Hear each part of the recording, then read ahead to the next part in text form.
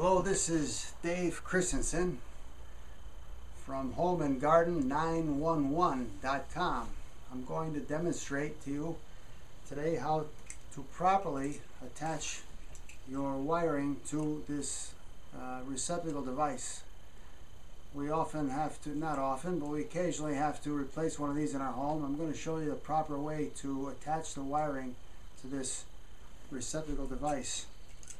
I made an earlier video showing you the differences between the different models of receptacles, between the cheaper ones and the more expensive ones that I think are better in the long run to buy. I'm going to show you the proper way to attach the wiring around the posts. I'm going to step closer to the camera too when I do that.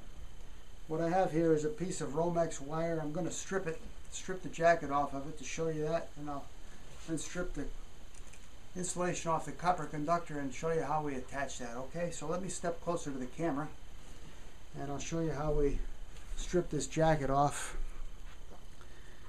I have a hook build knife. It's an electrician's knife, and it's made to, as the name would imply, hook under the jacket of the cable. It's a cable, Romex cable. You just strip it like that. I would encourage someone who's not well practiced at this to use gloves. Safety first. We don't want to slice ourselves up. We don't want to have to spend Saturday afternoon at the hospital getting stitches. It's never convenient.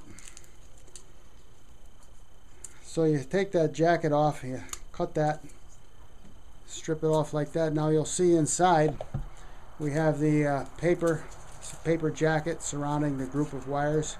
You got your black wire, your white neutral, and your bare copper grounding conductor. Take that paper off there like that, and I'll show you these strippers here. I'll move them around. I'm not sure exactly where you can see them best, but you'll see the different size holes. Right here is for different size wires. If you choose the wrong size hole to strip your wire, if you pick one that's too small, it could damage it'll actually nick the bare copper, and that's not a good thing to do. So you want to know what size wire you're using. This happens to be size 14 gauge, American wire gauge, 8WG is what they say. 14 8WG, 14 gauge wire is another way of saying it. So you can take your strippers and look for the size 14 hole here. It's engraved right in, and strip that off. Now on this receptacle, let me show you this. On this receptacle, they usually show you a strip gauge. It'll help you gauge the proper amount of insulation to strip off the wire. It's right here, and it's approximately ½ inch to 5/8 of an inch long, but you can use this gauge to know what the proper amount of insulation is to strip off in there. Once you do this a few times, you just about know, and you won't have to refer to that anymore. So you strip it off like that, if you can see that bare copper. Now here on this stripper tool, you see the hole right there, and there's another hole right there. That's to bend the wire with. You can bend a little hook in the wire, which you're going to use to wrap around the post. Let me get that right in front of you there. See if you can see that. See how you can strip that hook right in there? That's the hook you'll use to wrap around the post. So let's pick a post here. This is the white wire, so you'll notice the different colors of the posts. You have your silver colored posts, that's for the neutral conductors.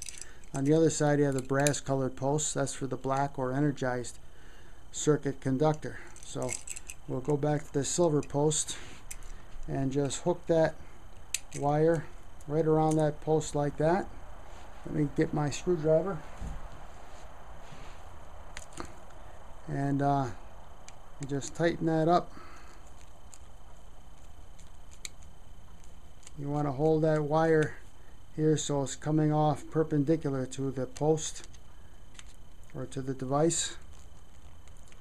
And you want to snug that up nice and snug tight, as we say. You don't want to kill yourself on it, but you don't want it to come loose either. Now that's not quite on there. You'll see that I tighten that, and there's most of that wire is hanging off the side of the screw. Can you see that? That's not quite right. I'm going to redo that. I want more of the copper conductor to be behind that screw.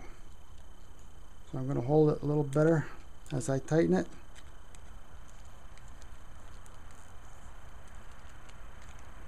Now you can see the difference. You see how the copper conductor is behind the screw. It's not hanging out here like it used to be.